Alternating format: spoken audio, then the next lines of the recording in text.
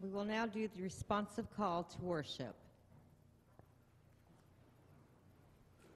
As God called to Moses from the mountain, we are called to be God's people.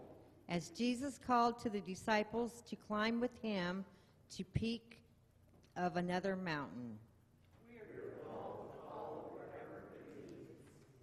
as the disciples stood in awe at the sound of God's voice, We are called to worship in wonder and praise. open in prayer. Holy One, light of light, God of all creation, long ago you showed yourself to the disciples in Jesus' transfiguration, his face glowing like a field of daffodils on a bright spring morning. Shine in us, around us, and through us, that the world may see your glory in the faces of your people, faces transfigured in the light of your love. Amen. The gathering hymn is on page 15, verses 1 and 4.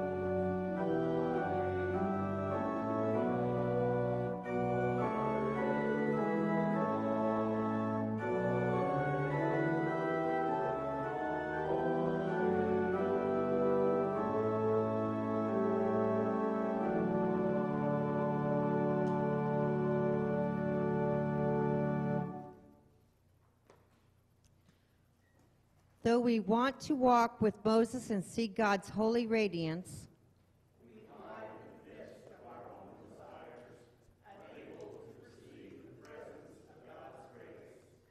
while we want a world of justice and peace, We walk in clouds of selfishness, unable to share God's loving kindness. though we want to follow Jesus up the mountain, We cower in fear, unable to bear the light of God. in the blazing light of God's grace, Jesus touches us, each of us, to say, "Get up and do not be afraid. In the name of Christ, all is forgiven." Amen. We'll have the young ladies trio sing for us now.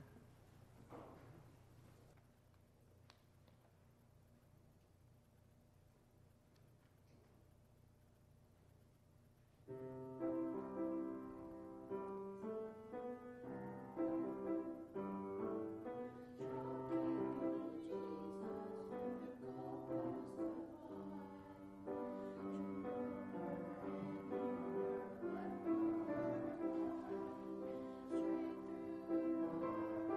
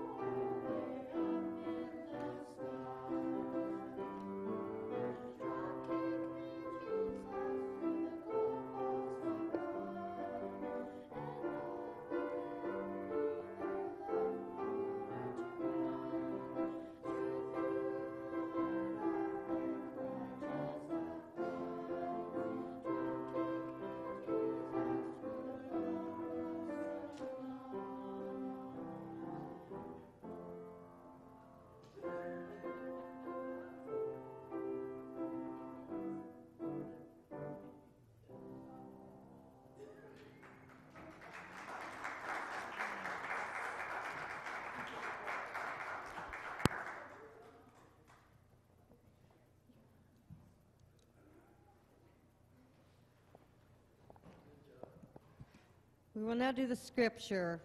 First scripture is Luke 9:28 through 36. You can find it in the Bible on page 867. Now about 80 days after these sayings, he took with him Peter and John and James and went up on the mountain to pray. And as he was praying, the appearance of his face was altered, and his clothing became dazzled white. And behold, two men were talking to him, Moses and Elijah, who appeared in glory and spoke of his departure, which he was about to accomplish at Jerusalem. Now Peter and those who were with him were heavy with sleep, but when they became fully awake, they saw his glory and the two men who stood with him. And as the men were parting from him, Peter said to Jesus, "Master, it is good that we are here. Let us make 3 tents, one for you and one for Moses and one for Elijah." Not knowing what he said, as he was saying these things, a cloud came over and overshadowed them, and they were afraid as they entered the cloud. And a voice came out of the cloud saying, "This is my son, my chosen one. Listen to him." And when the voice had spoken, Jesus was found alone, and they kept silent and told no one in those days anything of what they had seen. The second one is Peter 1:13 through 18, Pew Bible 1018. I think it is right, as long as I am in this body, to stir you up by the way of a reminder, since I know that the putting off of my body will soon be our Lord Jesus Christ made clear to me.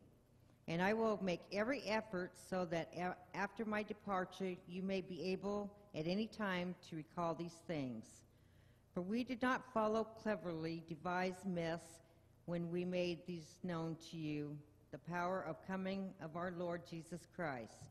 But we were eyewitnesses of his majesty.